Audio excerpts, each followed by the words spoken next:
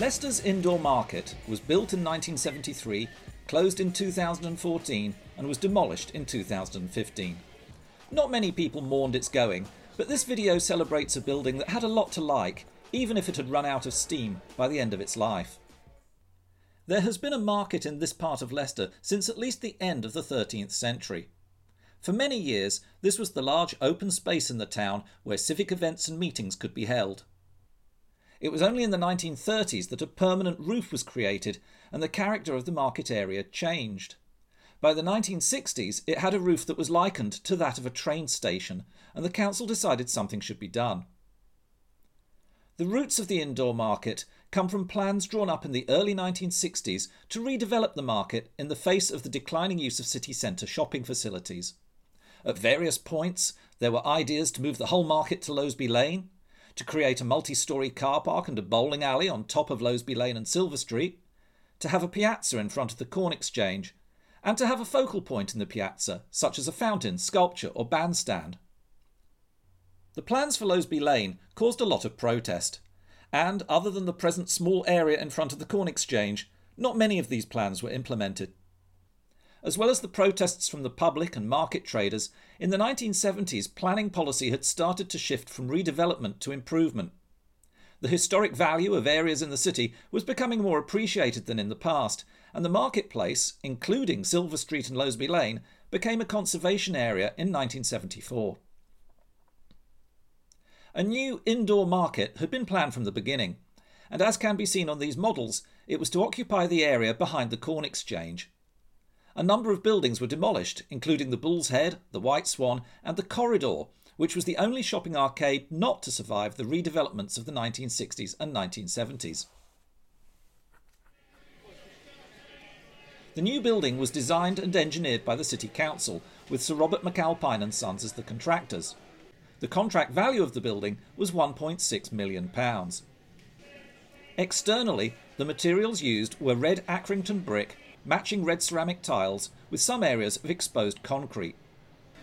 Red tiles and Accrington red brick were popular in the 1970s and fitted in with the red brick character of Leicester, although the red colour doesn't really look a lot like local brick. This was a big building shoehorned into a tight space. As you can see from this cross-section, the upper floors were stepped back so that the building didn't dominate the surrounding area as much as it might have, although in places it did loom over the streets. There were lots of entrances to the market, so it was very easy to walk in and out, although it wasn't always obvious which level you were on. You went down to the toilets, and then above there were 4 levels for shopping, with offices above these. Level 1 was for stalls, level 2 for food, and levels 3 and 4 for a mix of stalls and cafes. The market was divided into 2 main halls, and it was designed to try and emulate the best features of a traditional market. When this video was shot, the top levels of the indoor market were pretty much empty, with only a few businesses remaining. There was no hint of the hustle and bustle of earlier years. It had a deserted feel to it and was quiet. Here you can see how it was possible to look down into the food hall. The blue columns were designed to give the feel of the Victorian steel columns of the old fish market, from where some of the stall holders had been moved. Some of these stall holders have moved on to the outdoor market, while others have left the market completely.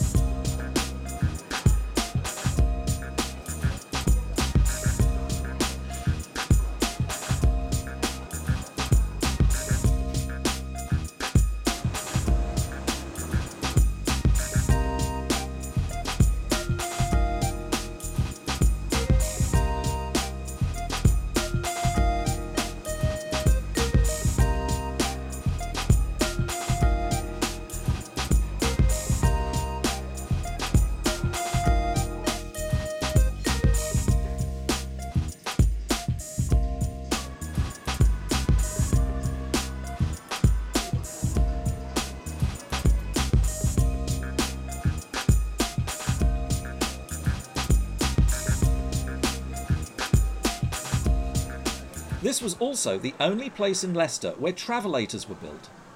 Traffic planners in the 1960s envisaged monorails, electric rickshaws, walkways that separated pedestrians from traffic, and moving pavements, or travellators, like those in airports. Along with a few overhead walkways at the Haymarket Centre and St Nicholas Circle, these were the only examples of these ideas that actually got made. The food hall was on level 2, which was confusing if you came in straight off the street at what seemed to be street level. By the time the building was demolished, most people were happy with the idea of moving to a new purpose-built food hall. The other stalls were on level 1 and were a mix of confectionery, books, records, cameras and all sorts of odds and ends.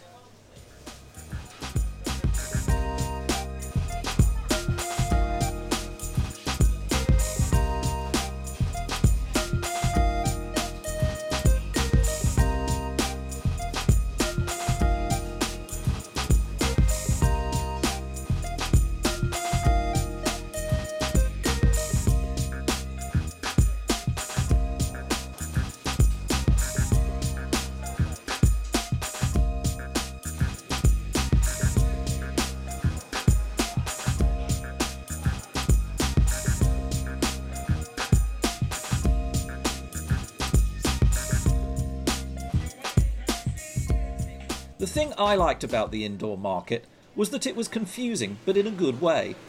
If you didn't know the layout, you were never sure which level you were on or how to get to the level you wanted to be on. You could see up or down half a floor, seeing people's feet or heads passing by.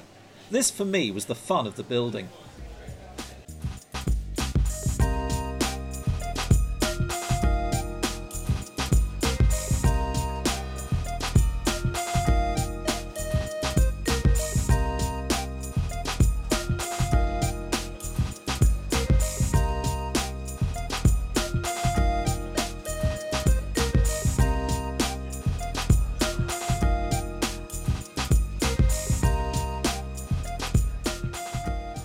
Looking at the new open space, it seems amazing that so much could have been fitted into such a small footprint. At the time it was built, the indoor market was a part of long-term plans to try and keep shoppers in the city centre. Along with the Haymarket Centre, it was intended to lure people away from the out-of-town shopping areas like Woolco in Oadby and some years later, Foss Park. It started as a thriving, bustling shopping centre, but by the start of the 21st century, shopping patterns had changed, and at the time of demolition, it had pretty much outlived its usefulness. The new square looks back to the days when the market was an open space. It looks good and should be around for a long time to come. I do miss the travellators, though.